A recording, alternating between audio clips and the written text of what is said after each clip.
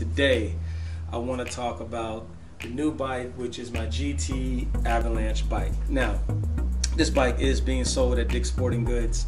The first time I actually saw it was, I think, in February of 2019, and I think there's only a couple of videos out there right now that actually talk about it on YouTube. So I just want to do a quick overview of it.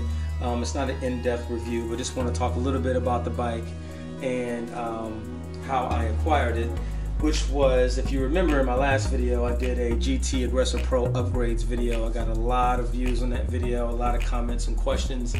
I had two Aggressor Pros, and one I bought in store and one I bought off a guy who was just trying to sell it for the low, and so I got a really good deal on it that I couldn't pass up. The one that I bought in store, I had not ridden it yet, and so about maybe 2 weeks ago, I think it was, Dick's Sporting Goods had a big sale on the GT Aggressor Pros and the GT Avalanche. The Aggressor Pros were going for $300 and the Avalanches were going for $500. And so I called my local store, talked to the manager. I asked him, could I exchange or return my Aggressor Pro and then just upgrade to the GT Avalanche and pay the difference in price, and he was okay with that.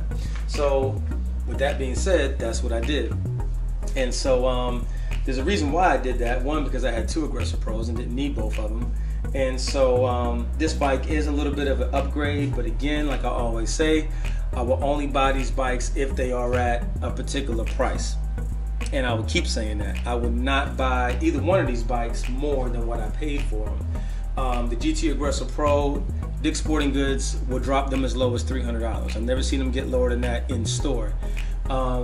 Memorial Day is getting ready to come up, and if you're watching this video, they're going to drop it down to $350, which is not as low as I've seen it, but it will go down to $350 for Memorial Day.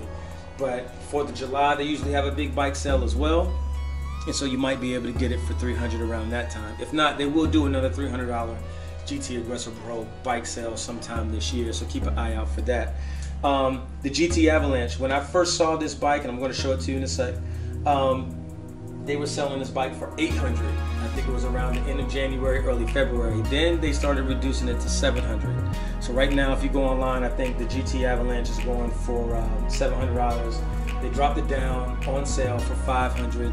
And I was like, for the upgrades that are on it, yeah, it was probably worth the $200 upgrade in price that I paid when I traded in the, well, not traded it in, but returned the Aggressor Pro. And so I already had some Dick's Sporting Good credit, and it just worked out. I didn't have to come out of pocket with anything because I had the store credit plus the return. So anyway, enough about all of that. Let's get into the bike. I'm actually going to move it into the sunlight for you guys. Nothing better than the natural lighting itself. So I will go into details with that. With that being said, this is it. Now you can already tell that I've actually done some upgrades to the bike, which I always do. Normally when I get a bike, I normally pretty much do the pedals, the actual handlebar and the seat, mud guards, and stem, and what else? The water cage, the basic essentials I do off tops.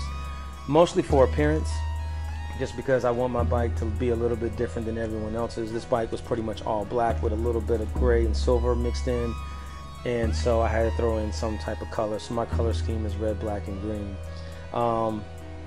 And I've upgraded the tires too. I'm sorry, I usually upgrade the tires off tops.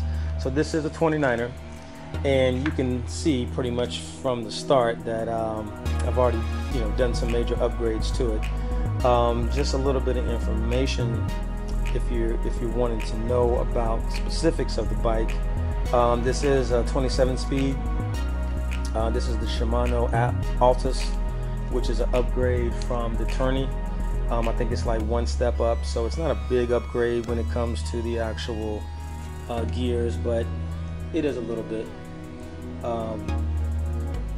It has the Altera seat post and seat, which I took off.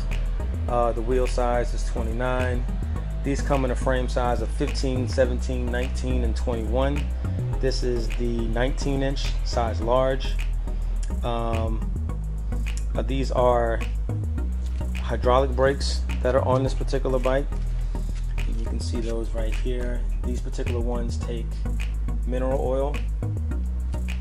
It actually says that on the actual shifter lever. And I also upgraded the grips as well, which I'll talk about in just a sec. So yeah, so the upgrades off tops, if you want to know what upgrades are that justify the actual price compared to the GT Aggressor Pro, would be, first off, the tires. We're looking at 29ers instead of the 27.5. You're looking at hydraulic brakes instead of the mechanical brakes.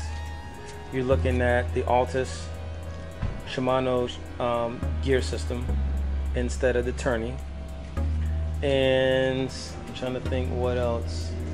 That's pretty much it when it comes to upgrades on this bike. Everything else pretty much the same. But does that justify a $200 price increase? Well, yeah, kind of. Just because of the simple fact that if I were to buy these parts separately, I probably would have spent about that much, or maybe a little bit more. So I think it was justifiable to do the upgrade. Plus, I didn't want two of the same bikes. So now, the upgrades that I've done off tops. These are the ODI Dreadlocks. Yes, they are called Dreadlocks grips. So comfortable. They actually have the finger indentures in there as well. They're so soft. Very, very comfortable. It does take one screw on the inside of the handlebar. They fit perfectly. As you notice, I got the race face turbine R. This is an alloy 35 handlebar along with the turbine R 35 stem by race face as well to go along with it. I put on the what we call the Zion water cage, which kind of gives it a cool look, the red, gold, and green. Got the race face green Chester pedals. I also included the kickstand, which comes in handy, and I've never had a problem with when riding on trails.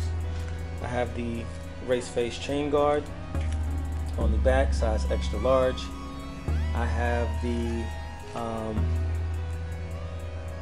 mud guard in the front, and I also have added some lights, which I'll kind of go into later, for the front and back for night riding. And the seat. Now, talk a little bit about this particular seat. It's called the EC90.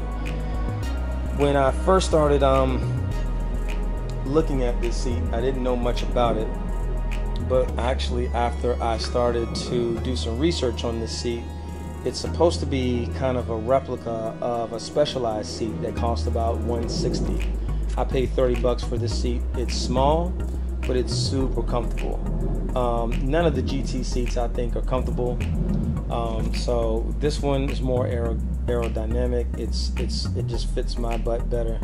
But yeah, I've enjoyed it so far. I usually put covers or pads or memory foam on my seats, but this one I don't even have to do that. It feels that good. And I'll put a link to all of these items down below in the description.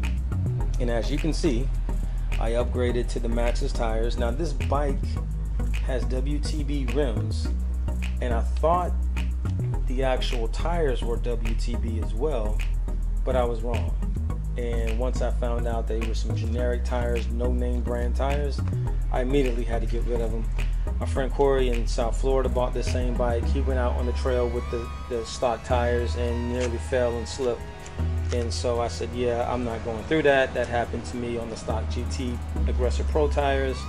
And so because of that, I decided that I'm not going to do it. Oh, another thing that I forgot to mention, the fork is upgraded on this bike as well. This has a 100mm fork compared to the GT Aggressor Pro only having an 80mm. Now the tires, back to those. On the front, I went with the Maxxis Minion DHF tires. These are 29 by 2.30.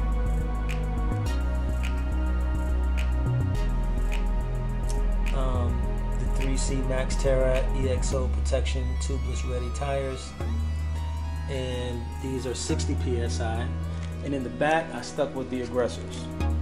Like I have them on my other Aggressor Pro and the other video that I mentioned. These are the aggressors, 29 by 2.30, 60 PSI, EXO protection. They are tubeless ready as well. So I did go Mitch Max tires. And there's other people who have this same setup on their bikes that you'll see on YouTube. I just think that it's better to have the aggressor in the back, and I just wanted to try the DHF in the front. If it gives me problems, you know, I'll go to plan B, but right now I think it's pretty much fine as is. And so that's about it, guys. I just wanted to do a quick overview of it because it's not that many videos of this bike on YouTube. One of my subscribers, and I subscribe to him as well, shout out to Brian, he did a quick video of this bike, and he was going to do another video when he does his upgrades, so I'm looking forward to that. But until then, this is my setup, man. Really good bike. What it reminds me of, and if you've been following me from the beginning, I used to have a lot of mountain bikes, but I sold some of them. And so one of the bikes I had, which I never did a review, which I'm mad at myself about, is the Cannondale Catalyst 3.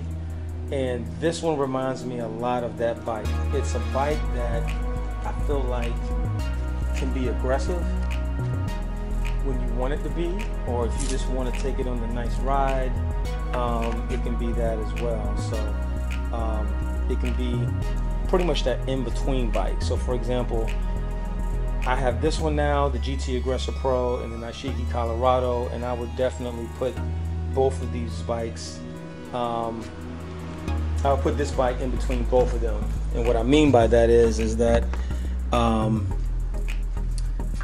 it's kind of like that mid-level bike between those two.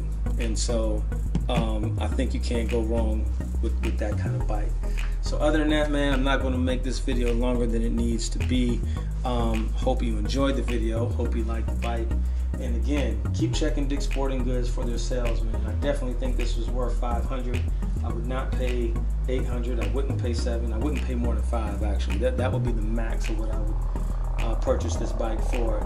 But for the upgrades on the fork, upgrades on the tire size, upgrades on the actual hydraulic brakes, you got upgrades on the gear system, you got upgrades on the seat post.